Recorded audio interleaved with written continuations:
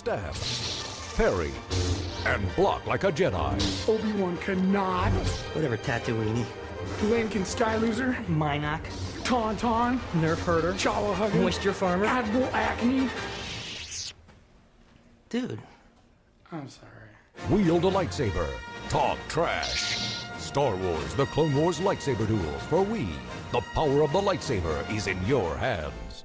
Welcome back to Retro Rebound. In today's video, we're going back to another set of Star Wars games to celebrate the conclusion of Kenobi, that finale. Episode 3 is my favorite Star Wars movie. Let's get this all started with a hot take. So I enjoyed that series thoroughly, although I did have some problems with the writing and some of the action scenes were lackluster, and that's coming from someone who knows next to nothing about film and TV. I watch it extremely casually, unlike video games, which I'm heavily critical of. So if I noticed it, I can only imagine how it was for some of you out there.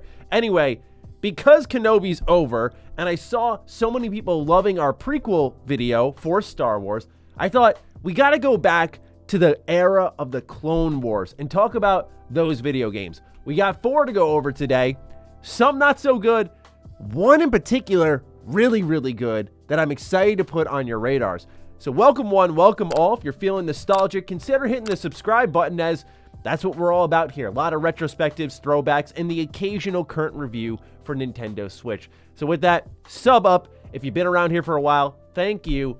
Now, let's talk about some Clone Wars video games. So the animated show is one that I really do like. I'm 4 seasons deep now, and as a diehard Star Wars fan, that makes me sick to my stomach. I should be done with this thing now, but I'm not, so I need to fix that. But I'm 4 seasons deep. This kind of works in my advantage because what I've seen so far is kind of where the games are covered. This is especially hilarious because, as I said before, the series has only gotten popular over time, and for a lot of people, better. The opening seasons of Star Wars Clone Wars were not fantastic to many people. I've enjoyed it quite a bit, but I know I'm very biased. So it's interesting to see all these games are based off some of the opening seasons of this show, but as the life of the show went on, they didn't make any more games about it. Probably because they didn't do that well, and some of that's really not the show's fault or the brand's fault, it's the quality of the game. So, hey, speaking of which, let's get into what is referred to as one of the worst Star Wars video games ever, Star Wars: The Clone Wars Republic Heroes. I love the cover art for this, the warm colors, Obi-Wan, Anakin, the clones up front. I just look at this box art and go, you can't mess this up. This is clearly going to be a great game. You flip it over to the back, live the Clone Wars, and play as your favorite Jedi and clone troopers in a brand new story. Now, one thing that many of us love about the Clone Wars, and you'll see it across all of these cover arts, is you have like Aayla Secura here, Mace Windu, and they're like the front-facing characters of this series, and they finally get explored, where they were really interesting in the movies like Episode 2 and 3, but you didn't get to see them much, and in a lot of ways, like Kit Fisto is kind of just a meme in the prequel movies, but this show gives them an opportunity to really shine, and the games possibly too. It says, intense Jedi combat, leap and slice your way through enemy lines with acrobatic powers of a Jedi, wield an impressive arsenal of weapons from rocket launchers to thermal detonators, and join forces, fight alongside a friend on any mission at any time with drop-in, drop-out co-op gameplay. So it was one of those shared screen co-op games where y'all were locked to the same screen. If one of you was on one end of the screen and one was on the other, it would really widen the camera. Anyway, as we see here, we have Anakin on the disc art, no Obi-Wan, and then the manual. The manual itself, black and white, cool imagery throughout though. I really do like that. This is an original story set in the Clone Wars universe. It's between episodes, or I'm sorry, not episodes. I'm in my movie mode right now. It's between seasons 1 and 2. And overall, what the manual goes through is some of the attacks that you can do. There's a lot of them because there's different character types. There's Jedi and clones you can play as. We'll talk about each of them. And of course, they go through what these abilities are. Again, we'll highlight those, some of the rewards that you can spend the points you collect in the levels on, and that's really it. Nothing crazy, and then a promotion for the complete first season on DVD on the back of this manual. So not bad. Got this for about 10 bucks. These games are extremely cheap, which is why there's going to be one in here that's even cheaper that I'm going to tell you all to hop right on. But let's talk about this one for now. I remember playing this many years ago in high school, and I had not watched the show, so I just picked it up because, again, I love Star Wars. And, you know, this is a game that, yeah, it leaves a lot to be desired, that's for sure. I don't know if it's the worst Star Wars game I've played. There are other ones out there, like Connect, but it is up there. It was during a dark time for Star Wars games, I remember that. We weren't getting many great ones like we did in the early 2000s, and this was kind of just another blemish on the legacy of Star Wars, despite the show slowly picking up steam. Some things I did like about it, though. I loved how you could hop on the back of super battle droids and control them and have them shoot their droid friends. This is a great mechanic. I'd love to see it in more modern Star Wars games because I felt like it made the battlefield more interactable. The problem with this game is that because of the way the camera was locked, a lot of times you'd see me double jump and fall into a pit. There are a lot of platforming challenges that are very specifically placed, and you have to aim just right, but you can't center your camera behind your character and make sure you're landing in just the right area. So there's a lot of jumping and failing, and when you have to do that in combat where you have to double jump and press X to get on the back of a super battle droid, it didn't feel great when you whiffed a lot of times. And then it was kind of confusing why it was a mechanic when you could just wipe them out in a couple of hits anyway. It was usually so that you could take out a ton of battle droids and then take out the super battle droid all in one fell swoop. But still, a cool mechanic nonetheless. So pretty much the Jedi you play as are as you'd expect, right? It's just beat 'em up combat, right? There's some force powers you can use. It feels a little underwhelming when you think about a year before this game, you had something like Force Unleashed where you were blowing down entire TIE fighters and whatnot. But this game's like pew, pew, pew, force push. Yeah, it really, really sucked back then. But especially nowadays when you have so much to compare it to, it does not age favorably.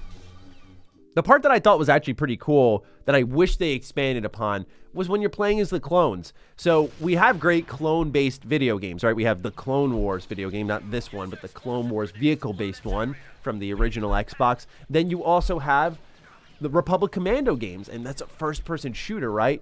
So when this first fires up and you're playing as the clones, it's sort of a twin-stick shooter, if you will. It's exactly how it plays, and I'm like, this could be kind of cool if they really flood the battlefield. But they don't. They stagnate the pace. They make it like you crouch behind cover and you shoot, you throw nades, and it gets a little janky when you're trying to crouch but aim one way and your character's like shooting backwards. It doesn't feel great, but it's a cool idea because what they're trying to do is make it where all these different mission types feel interesting and different, and they're gradually rolling out new mechanics. So it's fun as a kid's game, as a young adult. I'm honestly okay. So that's one game that I know a lot of people don't like. I don't hate it, though. That's the thing I want to make clear. I don't hate it. And maybe it's because this is what I call an achievement farm game. As I was playing this game, it's like, boom, achievement. 2 for 45 Gamer Store. Boom, you just got another 15. You got another 10. Reminds me of Avatar Burning Earth. It's like, yeah, this game's not that great, but you just gave me 1,000 gamer score, so salute to you. This game kind of does that. Plus, they have Easter eggs that I love. So y'all know I love Republic Commando, and guess what? You could put on like Sev's helmet. So I'm walking around in these cutscenes with Sev's helmet on, like a clone trooper. It's way bigger than his body, and then suddenly Obi-Wan has it on. I'm like, oh, it carries over even to this. This is great. So I love that they even put that in the game. They did a couple of cameos for the Republic Commandos inside the show, which made me so happy to see. So to me, hey, worth picking up just for that. Support my Republic Commandos. All right. Here's the one that I thought was really cool. My friend Jimmy, who does the thumbnails for this channel, put me on to this one. I've never played it before up until now. It's called Star Wars The Clone Wars Jedi Alliance. It's exclusively for the Nintendo DS. 2 Jedi fight stronger than 1. Fight as a pair of Jedi to battle Separatist force in an original story exclusive to the Nintendo DS. Wield your lightsaber with the stylus.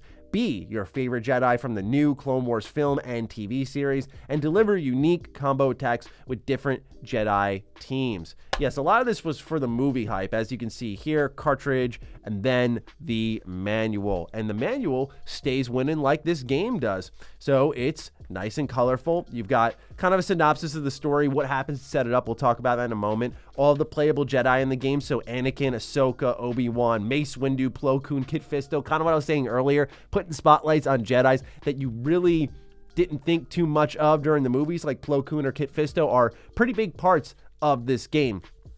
And it's just all the basic stuff you've seen before. Starting new game, tips on the HUD, actions you can perform in the levels like rapid attack, stunning an enemy, some of the mini games that you can do here with the Jedi action sequences, which are a cool code word for quick time events, control panels, R2-D2 hacking stuff, and that's really it, with a promotion for the movie here on the back. So pretty cool stuff there. This game is awesome. Got it for $7 on eBay. And I highly recommend this one. It's about a 5 to 6 hour game. It's one of those DS games, right? Where if you bought it as a kid, you paid full price, you'd be done with it in a weekend and go, well, that was fun. It reminds me of TMNT in 2008, I think is when the movie came out. I bought it for my PSP. Tragic.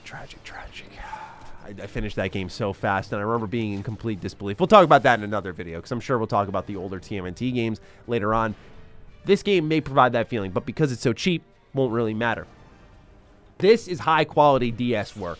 The cutscenes are awesome, and I mentioned how you get to play as whatever Jedi you want. When you select them and you prepare for your mission, they actually appear in the cutscenes and change the cutscenes based off who's there. So for me, just experimenting, because you're always playing as Anakin and Obi-Wan, I'm like, let me play as Plo Koon and Kit Fisto as a team. And there's so many cutscenes of them interacting, talking about what's happening in the mission, little instances of gameplay where there's just audio lines exclusive to them being there. I was impressed by the level of effort there, and I thought maybe that's where a lot of the focus went for this game. But then you start playing and you're like, wait, this is really, really good.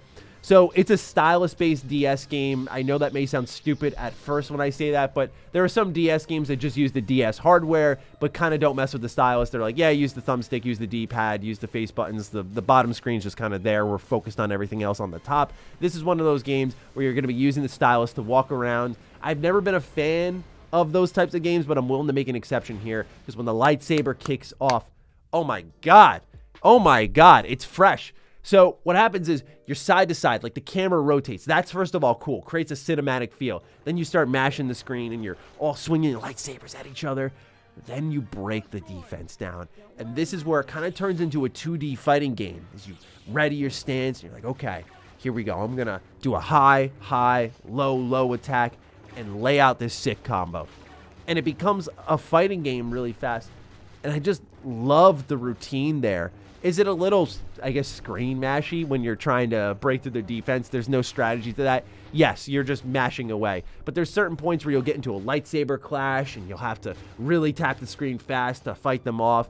And it's the introduction to the Night Sisters, which is obviously something that many of us watching Clone Wars are familiar with now, but this was when they were kind of a new thing for many people. So an original story based off of them, this new Jedi-style threat. They're stealing these crystals that are being brought to Coruscant for the Padawan to build their lightsabers, and we're like, why are people stealing crystals? And you're learning about this new enemy faction that's not quite the droids, it's not quite the rebellion. So it was refreshing at its time, but to have a whole game based around that is really cool. But I just can't compliment enough the kind of co-op focused gameplay that a single player game here has. There's Jedi assist attacks, so when one of your teammates, like let's say Kit Fisto, was attacking someone, I would leap over to the other side by tapping on the enemy, and I'd do an assist attack.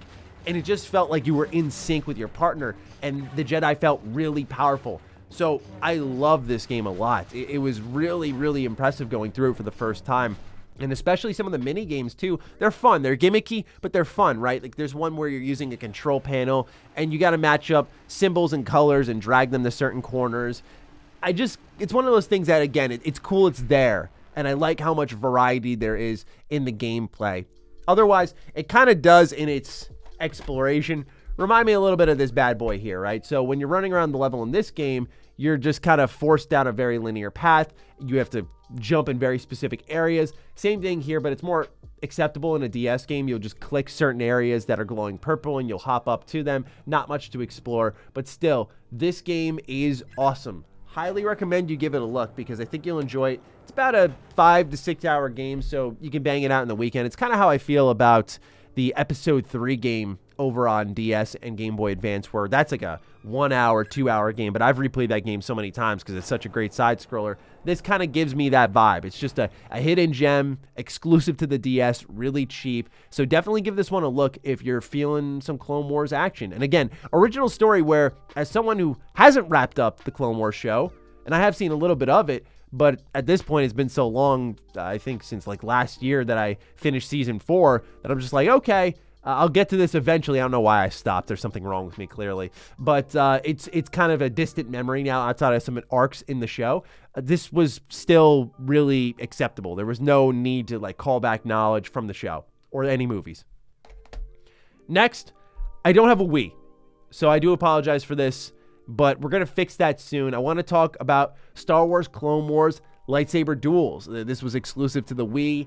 And this was such a great idea, right? Kind of taking what we saw in the Episode 3 video game on PS2 and the original Xbox, where you would fight with your friends in these lightsaber duels with characters that, you know, you wanted to experience more but didn't have games based off of them, so you could fight like Mace Windu versus, I guess, Anakin, you know, a popular character. But you get my point. Like, playing as Mace Windu was really cool. And it was amazing because in this 3D action game, they had a really fun fighting mode.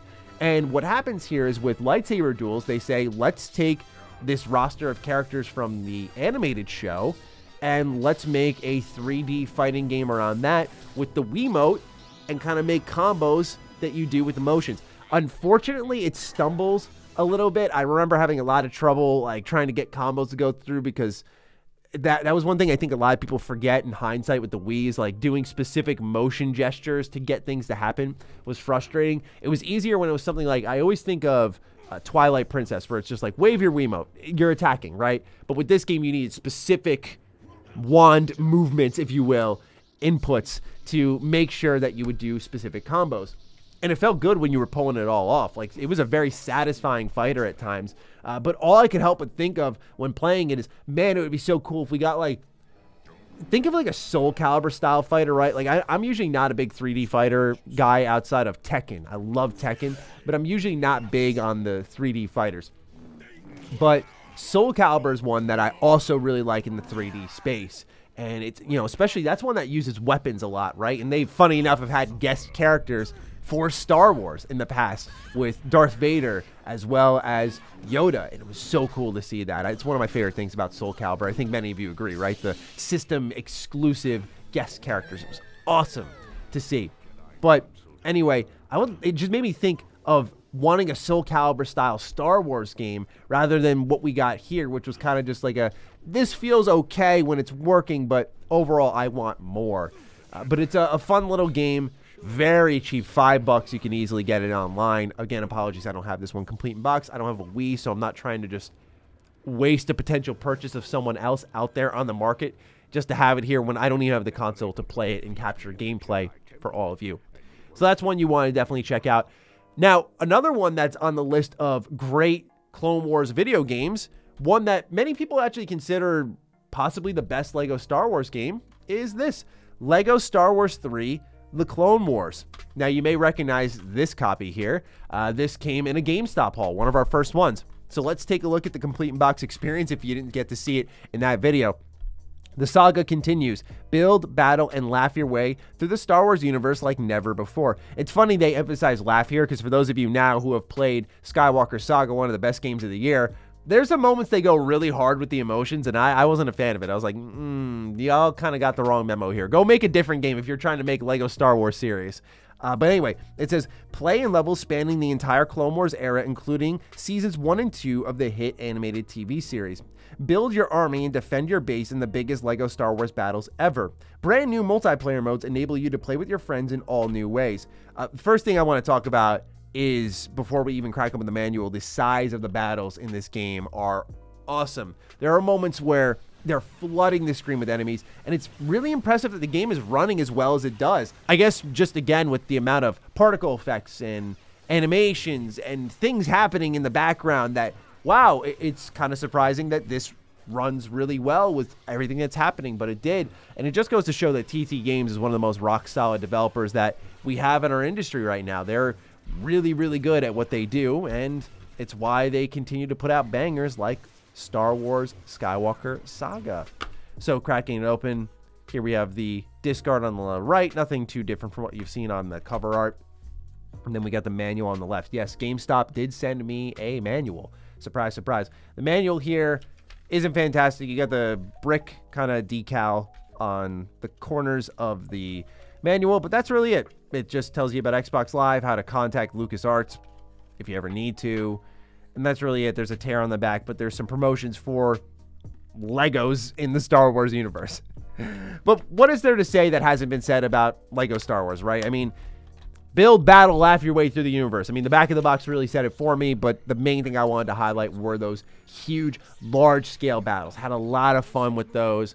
This was one that I got a funny story about. When I bought this game, right, I knew it was Lego Star Wars 3, the Clone Wars. I'm like, oh, they made a whole Star Wars game based off the Clone Wars, and I'm thinking the movie, right? Because I told you all, like, I didn't watch the show for a while.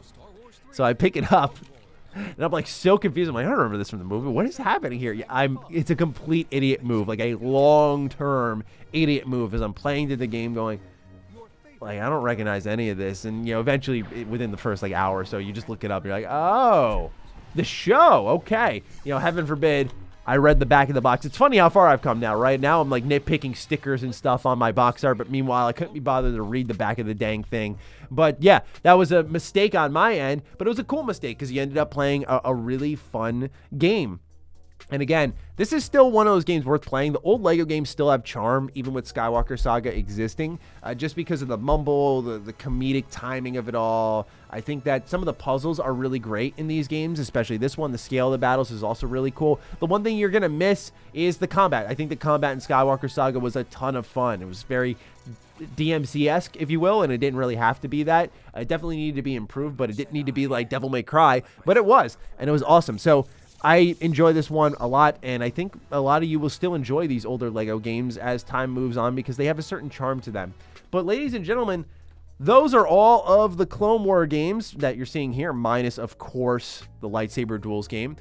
These are all fun in their own ways. The one that I strongly recommend is Jedi Alliance. I think this game is awesome. It's great for its price especially. And then if you're feeling another hankering for a Lego game, this one is worth playing. And it's not in the Skywalker Saga, so I didn't mention that either. You might want to check this out just because it's not in there. Of course, you're going to get Clone Wars content in Skywalker Saga, but not from the animated show. So that was one of the cool little surprises there.